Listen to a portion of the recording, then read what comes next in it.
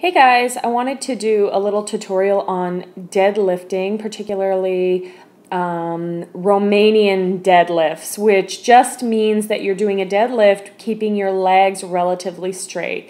And it doesn't matter if your feet are split for our sumo deadlift or close together for just the standard Romanian deadlift, but there's a few key things you want to keep in mind. And I know some of you have had some questions about feeling it in your back rather than your hamstrings, and there's some really, three kind of major things to think about. The first is that you're loading your heels. So if you take a look here at my legs, you're going to notice that my toes are actually up off the ground slightly, and you don't have to actually pick your toes up off the floor, but I find this helps to put the weight in your heels. You don't want to be loading the balls of your feet, but rather pushing the weight really far back into your heels.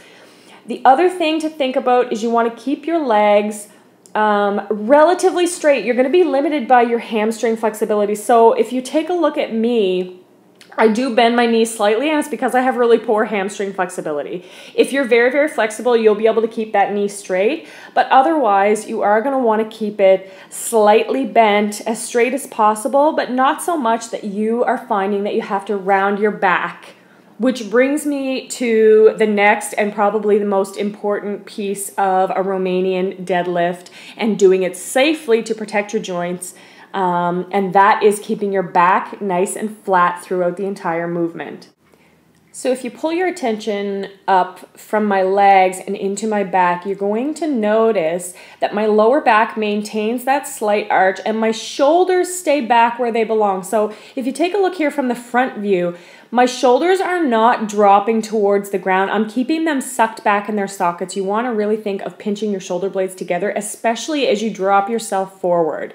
Sometimes it helps to actually think of arching your back slightly. So you're dumping your pelvis over forward and you're pulling your shoulder blades back behind you. It's super, super important not to round your lower or upper back. And that's when you're going to feel it in your back rather than in your hamstrings and glutes where we want to. And that's where you start putting joints at risk. So it's really important to keep that flat back. And it might mean getting in front of a mirror and having a look. It's really hard sometimes to tell where our bodies are in space if you're, just starting out or you're not used to feeling where your joints are in respect to the space around you. So getting in front of a mirror and taking a look at those three elements can be really helpful. Again, I just want to do a quick review of sort of the points to look at to protect your back and put the work where we want, which is in your hamstrings. So once again, just as a recap, the three things to look for are pushing your hips back out behind you and loading your heels so you feel a stretch in your hamstrings at the bottom of that movement, keeping your legs as straight as possible and maintaining a flat back.